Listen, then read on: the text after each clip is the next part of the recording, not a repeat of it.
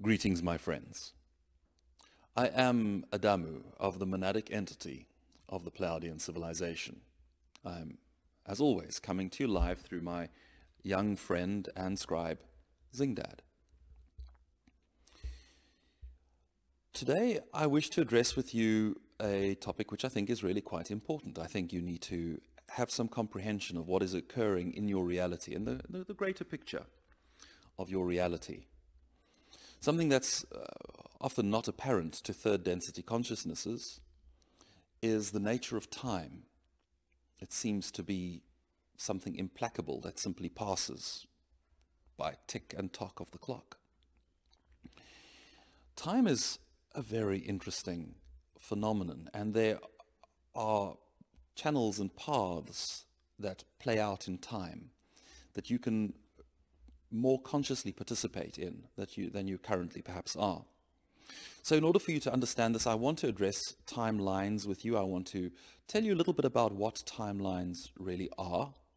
I want to tell you about the existing timelines that are playing out in your present reality, that have been mapped and planned since, from certain perspectives, since from the beginning, from before time existed. And then I also want to tell you about new timelines. There is a new timeline that has very recently been crafted, been co-created with myself and some of you, and Zingdad, obviously. I want to tell you about those.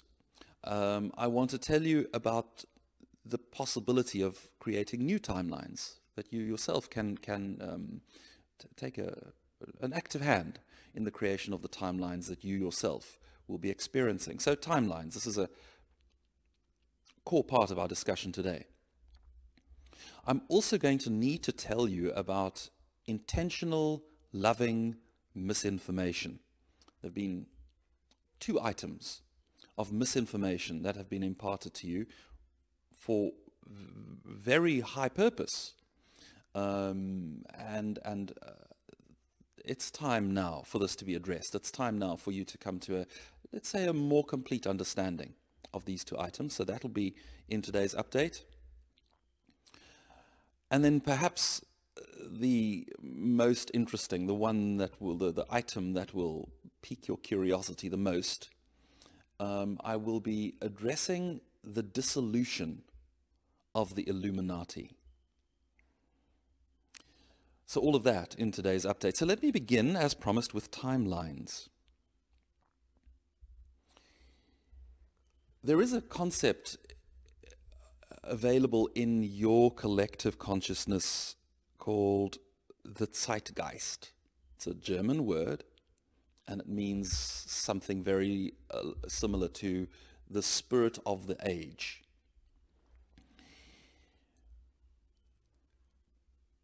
There are consciousnesses, high frequency consciousnesses, that hold a plan for life. Now, the way they do this is one can almost imagine them holding a vacuum into which life must flow, except they hold that vacuum not in space, but in time. In order to help you understand this, I would like to propose to you that prior to this incarnation, this life that you are now living, you, as a spirit being, would have sat with your spirit guides, the wise ones, the masters, the bright ones that you admire and respect and that you wish input from. You would have sat with them, and you would have said, I'm about to incarnate. I'm about to take flesh. And I have a certain objective that I wish to achieve in this incarnation. There's a beginning point. I'm going to be born with the awarenesses that I have now, and I wish to transform my awareness. I wish to awaken, perhaps to unconditional love, or perhaps to greater compassion, or perhaps to the trust of myself, or perhaps I need to heal my trust with the divine, or Whatever the case might be, you would have an objective for your incarnation, and you would say, this is the journey I wish to travel. I wish to start here, and through the process of this incarnation, through the experiences of this life, I wish to transform my consciousness and arrive at that outcome. And this journey from this point to that point, from beginning to end, from where I am to the desired outcome, this journey is the timeline that I will be living as an individual. It might be that you might decide that there are a number of outcomes or a number of journeys towards that outcome that you wish to experience. It might be that you would say, I wish to travel this line and have this love interaction, have this career experience, and I wish to travel that line and perhaps have no love interactions, an entirely different career experience. These are the alternate timelines. Well, the very same thing happens on a much larger scale, on a planetary scale, indeed a galactic scale, a universal scale. There are timelines. The individuals that work their timelines are strands. Those strands get woven together into ever greater and greater timelines. And there is a consciousness that oversees the timeline, that makes sure it flows in the direction that was desired by the players in the game.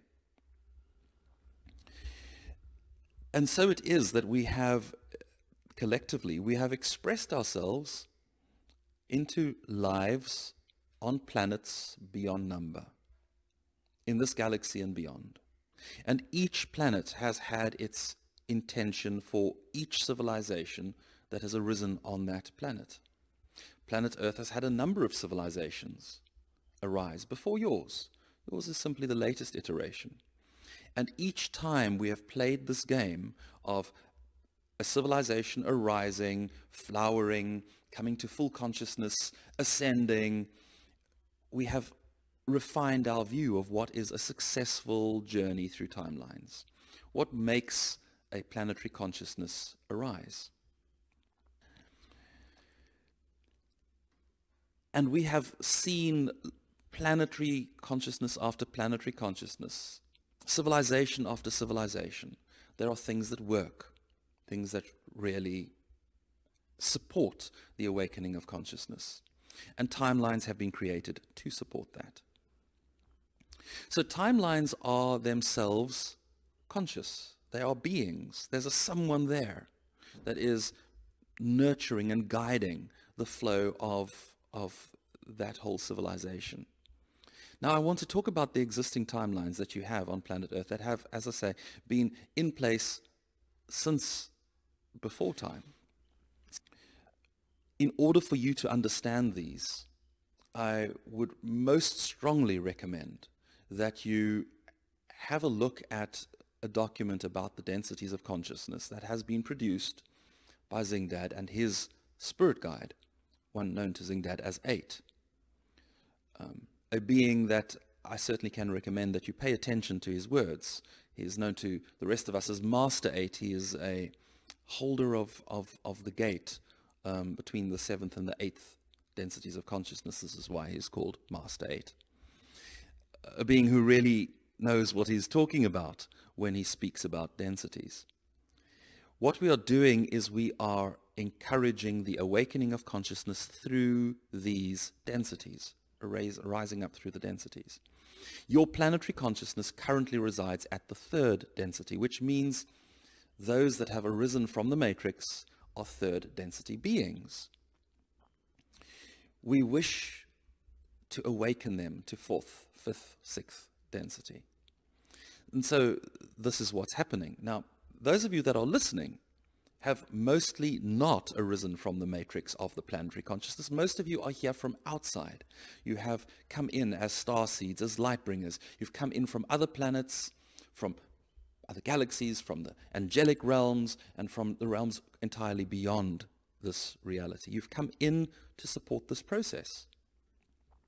We're all working towards the same thing, the lifting of the consciousness from the matrix of third density up to fourth, fifth, and sixth density. The timelines support this, and here I want to tell you how the timelines support this. There is an understanding of a mapping of the flow. Now, up until now, you have probably, if you've been somewhat a scholar of metaphysical matters, you have probably understood that there is a pattern where you flow from third density, which is a state of open choice. You haven't chosen a particular pattern. You choose to either flow according to the service to other or according to the service to self path. The intention would be that the planetary reality is held in a space of choice, and then you as a spirit being come to completion. You come to clarity. My path is the service to other path, and then you climb on that path and you experience a timeline that takes you along that way. Well, it's time for you to understand that we have had to introduce an element of intentional, loving misinformation about this. The timelines do not diverge service to self, service to other. They diverge according to responsibility, self-responsible versus other responsible. I want to tell you why. I want to tell you, first of all, why we have introduced this misinformation, and I want to tell you why it's now time for us to correct the information, and I want to tell you what this means, self-responsible versus other responsible. So first of all, why loving misinformation? There's a dictum in your collective consciousness which goes, loose lips sink ships. It comes to you from the Second World War. The awareness that two people who are perfectly entitled to knowledge about what is happening with the war effort could theoretically converse freely about what they know, about what they've understood, about what's going on in the war. But if they do, there is always the possibility of somebody that shouldn't know overhearing them and therefore causing the loss of ships on the ocean or causing a loss in the war effort. Well, the same thing happens right here on Earth. We, in the higher realms, we in the higher frequencies of consciousness that have been communicating with you, that have been channeled, that have been addressing you, have needed to tell you about the timelines, but we have also been very consciously aware that there is a deeply light deficient agenda that is working against this process, that does not want the consciousness of the matrix to arise to full divine awakening, to arise to God consciousness. Because the deeply dark agenda is populated by deeply light deficient. Dark is something else. The deeply light deficient agenda is populated by deeply light deficient beings who wish to maintain control of what is happening on the planet. In a manner of speaking, they are feeding upon you. They feed upon your energy. They feed upon your emotions. They like to have you be minions and puppets. They like to be in control of you. This is their agenda. And they want to keep the whole of the matrix in a somnolent state. So if you tell them what the process is, what the paths are, what the potential streams of consciousness are, they use that against you, against the children of the matrix. They use it they weaponize timelines against you, in that the idea that service to self is perhaps less benevolent and service to other more benevolent has been used against you. Look at what's happening in the press. Look at what's happening in academia. Look at what's happening in your collective consciousness. Your best motivations have been used as a vehicle to to harm you, to harm your bloodlines, your culture, your personal sense of security. And it's been done really to turn you against you, to turn humans against each other, brother against brother, so to speak, to have you war with yourselves so that you remain malleable and controllable. And so we are proven correct in our estimation that we should not release this information until it is too late for them to use it against you. And this is why it is now time to release this information. It's now too late. This information can no longer be co-opted for negative purpose. So what I wish you to understand is that the two timelines flow according to whether you are choosing, whether you are creating for yourself, that you are either self-responsible as a personality, as a being, or you align yourself with the idea of being other responsible. So what's the difference between these two? A self-responsible consciousness basically has the idea in life that if something needs to be done in my life, if I need change in my life, it's up to me. I'll roll my sleeves up and I'll do it. The self-responsible soul is looking to the pain in their own consciousness and saying, how do I heal it? How do I become a better person? How do I grow? How do I change? How do I engage my own spiritual awakening? That's self-responsibility. The other responsible soul is saying, somebody must fix me. Somebody needs to save me, fix me, heal me, change me, do for me, and it's hands off from me. It's up to them. The self-responsible soul looks at the world and says, work is needed. Others are hurting. Out there is suffering. What do we do about it? I get involved. I get involved in responding. I get involved in finding a gift inside of myself that I can give to others. I get involved in helping, in healing, in changing, in a way that I am called to do. That's the self-responsible soul. The other responsible soul looks around them and says, there's pain out there in the world. Somebody better fix it. And I am going to either tell the other bodies that they must fix it, or I'm going to try and manipulate them, or I'm going to throw a tantrum for them to do it, or I'm going to in some way abuse them into doing it, or I'm going to steal and take, and in this way get what needs to be done with other people's resources. So that's the difference between self-responsible and other responsible. Self-responsibility leads directly and inexorably to creator consciousness, the awareness that it resides within me. It leads to an awakening that the divine is accessible within me. Self-responsibility is a very healthy path. Other responsibility, not such a healthy path, because it takes you directly and inexorably to victim consciousness, the feeling that I have no power, no authentic authority or power within me. It's all outside of me. Somebody else, a teacher, a fixer, a healer, a savior, a priest, a pastor, a teacher, a prophet, somebody else is responsible and has to fix it.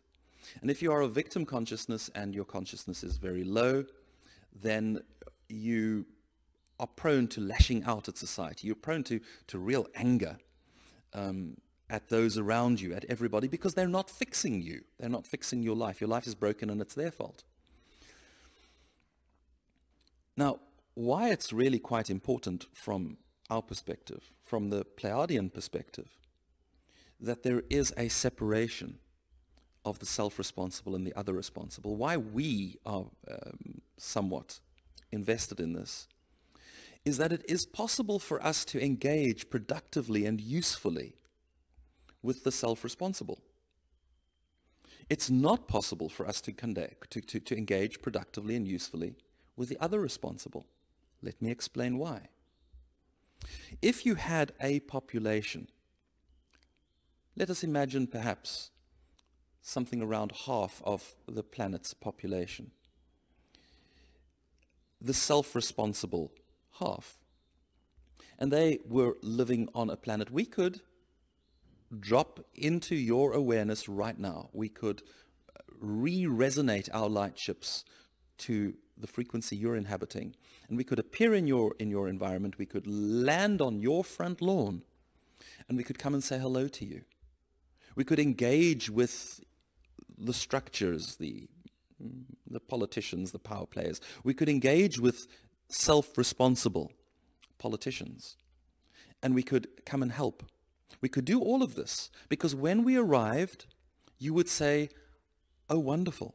Somebody with an older civilization than ours, profoundly older. Our civilization is billions of years old. Yours has an awareness that reaches just 6,000 years. So an older civilization that has really learned and ironed out all of the kinks and all of the problems that we're struggling with. An older civilization with more advanced technology. You could help us. You could help us with our pollution. You could help us with the technological issues that we're struggling with. You could be an older brother to us. We could do that with a self-responsible population because you're looking to yourself for solutions, but you're open to help. When help arrives, you don't immediately surrender and just say, oh, well, you fix us. And that's exactly what the other responsible, other planet, if there were one, would be doing. If we try to arrive, there would be two responses. One is you'd grab your guns and you'd start fighting. You'd want to shoot our spaceships out of the sky if you could. You would panic. The other responsible do. They are prone to panicking. They feel victimized by everything that's going on. Hurting each other, looting your stores, creating chaos and pandemonium. And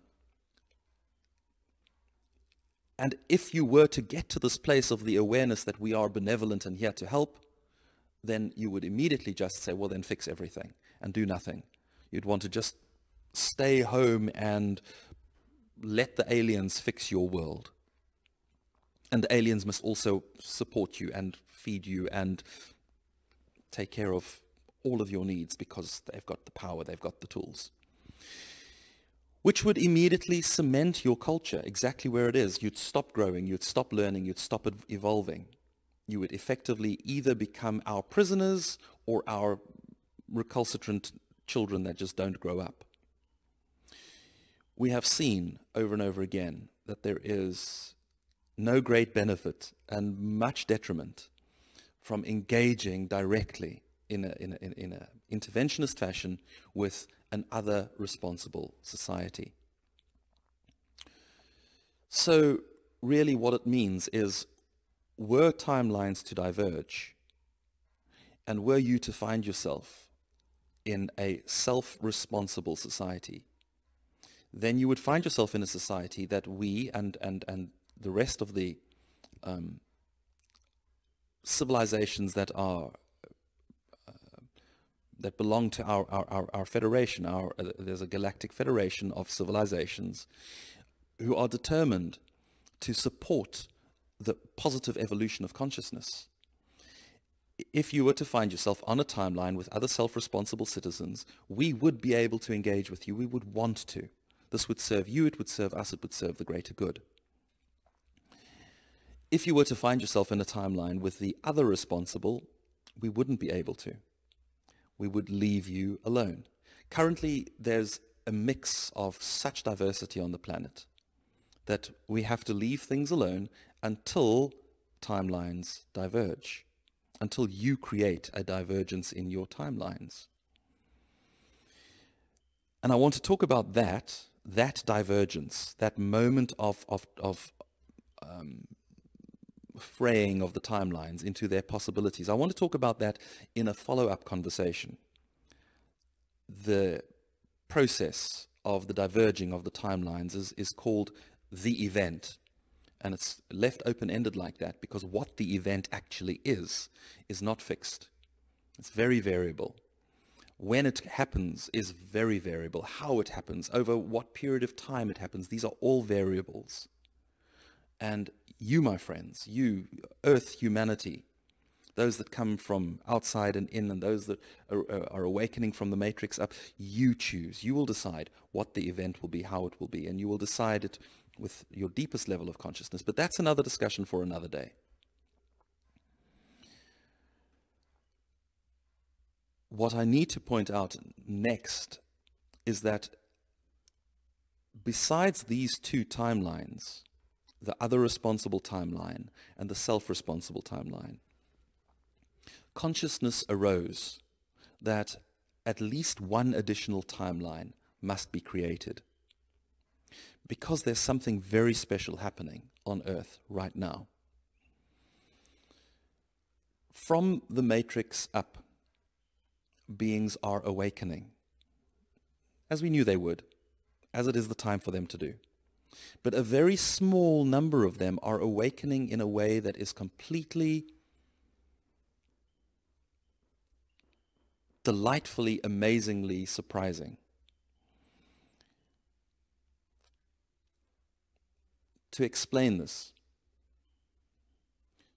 you have a part of your brain which is dedicated to speech. And because you have this part of your brain, because it's part of your DNA, it's part of the way human babies are created. As your brain is developing, it develops a speech center, which means a very young human baby is already wanting to speak, is already beginning to speak, is making speech-like movements before they have the dexterity to actually make the words they want to make. You have that capacity. It's built in. Speech comes naturally to you as a human. If on a day, suddenly, your animal companions, your dogs, suddenly started speaking, you would be very surprised, I'm sure, because they don't have this capacity. They don't have a speech center built into their brain. And it would be miraculous if Zingdad's young friend Pikachu opened his mouth and spoke to Zingdad. It would be miraculous. Well, that kind of a miracle is busy happening with humanity. You don't have brain centers for certain talents, gifts, abilities. You simply don't have the wetware for things that you are doing, for things that we see happening in the consciousness of humanity. There is an awakening to miraculous talents. There have always been a few that have had the ability to engage such gifts. This is accelerating. And those that are awakening in this way would be wasted on the self-responsible or the other responsible paths. These are for those beings, for those who are on this accelerated awakening path. This would be a plodding, slow journey. And so a transcendent new level of reality needed to be opened up for those. And then also the wanderers, almost certainly you, almost certainly everybody listening to this transmission, the star seeds, the light bringers, those that come from higher planes of existence. You have gifted so courageously. You have given so much. You have risked so much. Your sacrifice has been so deep. And you have come to this planet and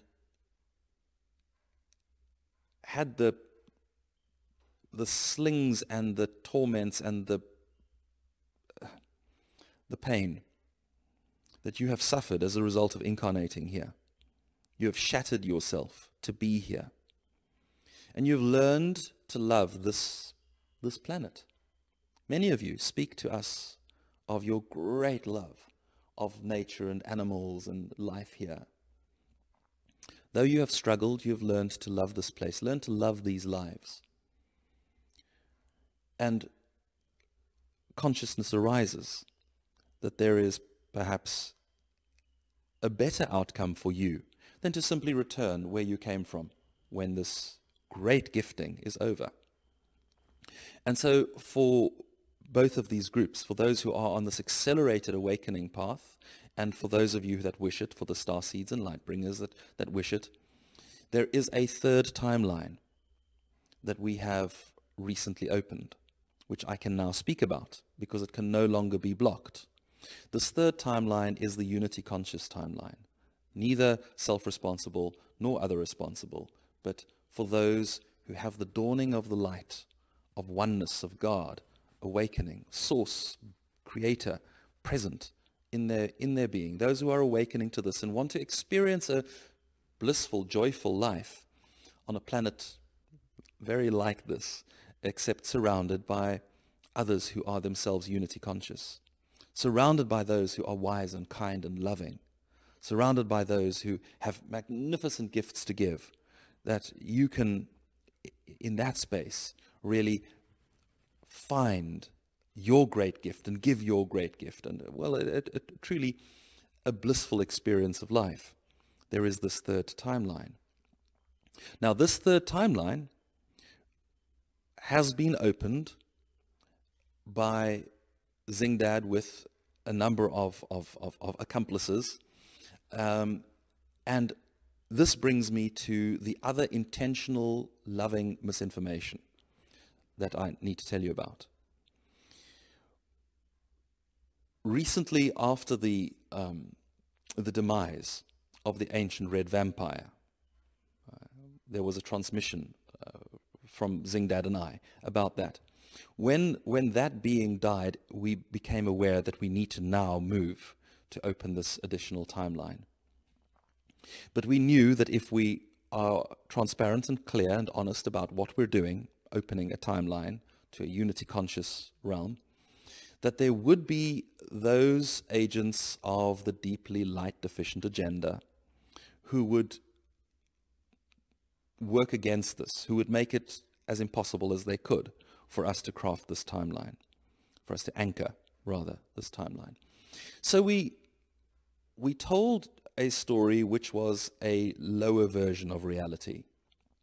We told a story about creating light circles which would exclude the agent, certain demonic activity, the agencies of the Marzons. I'm sure many of you remember this. If not, please go back and have a look at those videos. But this is what we said we were doing, and it was true enough as far as it went. Creating these light circles would exclude the Marzons. But the light circles are actually timeline anchors, and they actually anchor this unity conscious reality. And we placed an anchor in Hawaii, in Los Angeles, and in New York. We needed to place these anchors across the United States. That's where they were most crucially needed. We will be creating other anchors elsewhere in the world, but really you only needed on this planet one anchor. And then Zingdad came back to South Africa, and 8 beautiful souls came and joined him for some master work. Again, a little intentional loving misinformation. I couldn't explain what we were really going to do. So I said we were going to just tell a story, and I did. I told those that came to join me, I told them the story of the galaxy, of how consciousness arises and gets to be here, and how humanity gets to be here. But that was very much a secondary purpose. The primary purpose was co-creating with these 8 beautiful beings, co-creating the intention that would drive the creations of these 3 light circles. So there is work to be done going forward. There is work for you to co-create. In Zingdad's next update, he will be speaking about light circles. He will be talking about creating and maintaining light circles. He will be beginning the journey of teaching you how to create your light circle. So how to create and manifest your own individual timeline, how to weave that with others, how to create the vast high consciousness timelines. So lots of information still coming. But before we can bring this conversation to a close, this rather lengthy conversation, the final word I have for you is about the dissolution of the Illuminati. The reason we can now talk much more freely is that this, one can't really call it an organization, this gathering of the ancient families, the ancient bloodlines, they are aware of each other. They sometimes gather together. They sometimes even work together. They had been somewhat monopolized by a particular very powerful individual, the ancient red vampire. With his death, these blocks of power that he had formed, that he was holding with the strength of his personality, have been shattering. And we needed to wait for the internal strife that was inevitable. We needed to wait for that to start to foment. We needed to wait for internal conflict to create schisms and crumblings in the structure that he had built. And this is now really taking place. And I'm sure if you have, again, eyes to see, you will see it in your press reports. You will see it happening in your environment around you. The structures of power are very much beginning to conflict and compete with one another. And in so doing, losing coherence, losing direction. And this is a good thing. Had this not happened, we would long ago already have had a third world war. We would have had really planetary war. There would be war everywhere. America would right now be splitting up, be fragmenting. There would be civil war in Europe. The Middle East, well, the Middle East would have truly ignited. The Third World War would have been happening right now, except this fracturing, and so disagreement internally as to what we should be doing and where we should be driving. The Illuminati, as it were, is no more. There is no more one single goal for these old bloodline families. They're now all pulling in their own directions, which is more in accordance of the way it was meant to be.